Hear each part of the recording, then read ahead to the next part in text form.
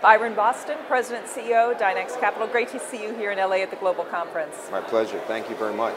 You are in the real estate business in terms of managing REITs and assets. You're speaking on a panel about how we're seeing shifting dynamics with cities. How does the move toward urbanization impact the way you think about investing?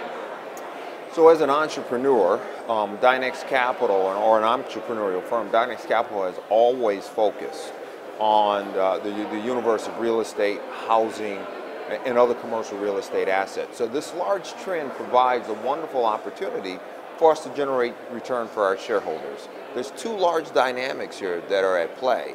One, if we only think about the United States, but these things are happening outside of the U.S. also, but in the United States, you have a huge demand for current income or yield. And then on the other hand, you have this need for more private capital within the housing system. So large urbanization trends mean that you have to have appropriate housing for all those people, whether it's affordable housing or the higher end housing.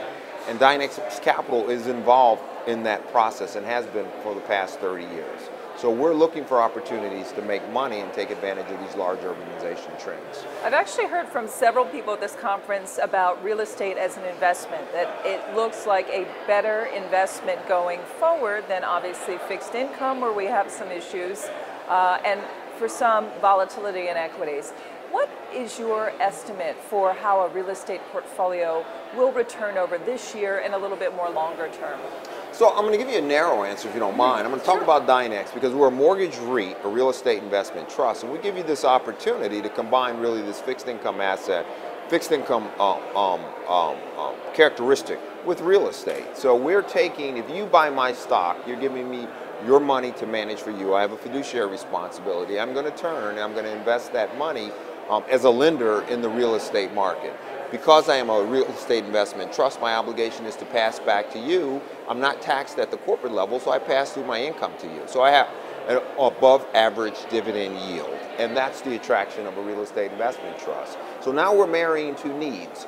This need for this return of my investors in current income with this need for private capital in the real estate markets. And when you think about urbanization trends, you say, how can we get that capital flowing into the urban areas to provide better housing, better shopping malls, better transportation, better infrastructure, and that's how you marry the two together. There is a huge demand globally for current income, and those are my shareholders, and it's very important to my shareholders to get this current income.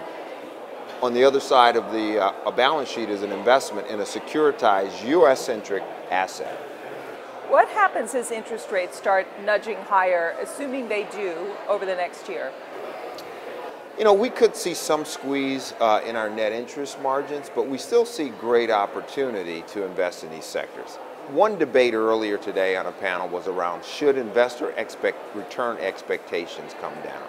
And the answer is yes. Globally, in a zero to negative interest rate environment, return expectations should come down. Are these attractive yield levels? Yes. Have interest rates gone up over the last year? We're still yielding somewhere near 12%. And that'll be very attractive as you look out into the future. It's our opinion at Dynex that over the next 5 to 10 years, this above average dividend yield that comes from investing in real estate assets will be very attractive. Byron Boston, it's been great chatting with you today. Thank you so much. Absolutely. Thank you.